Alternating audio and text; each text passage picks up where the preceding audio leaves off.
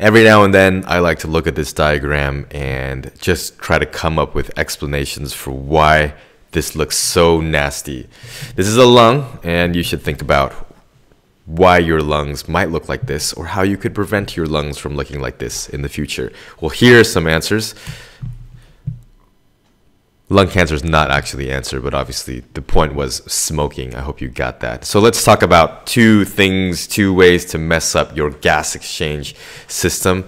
Lots of causes. The main one is sneaking around in the back right here, so you can see some smoke. So obviously we're talking about cigarette smoking. I think most people know that that's bad for you, but people still do it a lot. And in some younger smoking countries, by that I mean countries where smoking wasn't around like 80 years ago, like it's only happened in the last few decades, you don't see a lot of these incidences of, heavy lung cancer and all kinds of other diseases like emphysema, because the smoking population is still relatively young. But don't worry, when the time comes, they're gonna get it.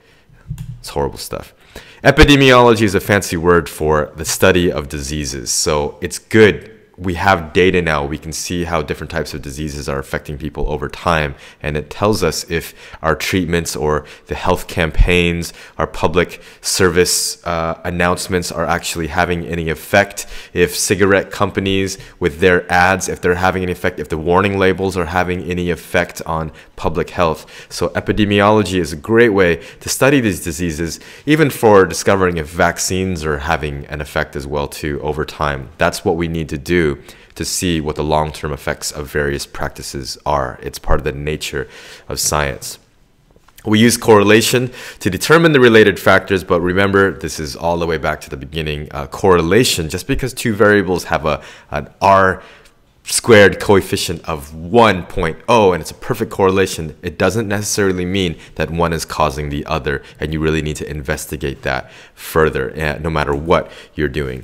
So here we go. Causes of lung cancer, really quickly. You know a lot of this. You're not going to forget smoking contains mutagens that can cause DNA to mutate, and that can create tumors when you start messing with the genes that are controlling the cell cycle. So if those genes are being turned off, or some of them are being turned on when they're not supposed to be, you can basically mess up the cell cycle, and the cell doesn't know when to stop dividing, and that's what a tumor is. If those break off and start moving up to other parts of the body, that's called metastasis, and that can cause all kinds of issues. So go back and watch a video about tumors and how tumors can actually kill people, and what cancer actually is as well too. Passive smoking, if you're hanging around people who are smoking all the time, you can still get that smoke in your eyes. That's a song, right? Anyways, smoke gets in your lungs, and then that can bother you as well too. Carcinogens are cancer-causing agents. Some kinds of air pollution can contain harmful things. Radon gas, which is a naturally leaking source, has been linked to lung cancer as well too. So beware of places where they say radon gas leakage. Watch out for that. And asbestos, still being used in some buildings and areas, but I think it's being used less. You got to watch out when people are tearing down a house. If you see people wearing masks, don't go and explore that particular area, because you're like, whoa, cool, an abandoned house. I wonder if they have asbestos that can cause lung cancer. Asbestos and silica, their dust has been shown strong, not just correlation, but causation with lung cancer. So that's one disease, and we're going to talk about emphysema in a second. You know what the consequences are of lung cancer: difficulty breathing, coughing up blood, yucky, fatigue, chest pain, loss of appetite, weight loss as well too. Another such disease, and I made this cool little red post here. Isn't this neat how I put some lungs next to a sad face? There's cigarettes causing it and pollution causing it. Emphysema, another cool word. People don't remember that as much as alveoli though. So anyways, emphysema is a good word. Damaged cilia in the actual trachea. Actually, this line should be pointed up towards here, but there is some down here as well too. Leads to mucus buildup in the lungs. So you've heard it before, the people on the streets smoking, or at home if your grandpa or grandma or parents smoke, that sound they make when they wake up. I'm not gonna make it because it's gonna make me gag, but you know, that sound of coughing up all the phlegmy stuff. There you go.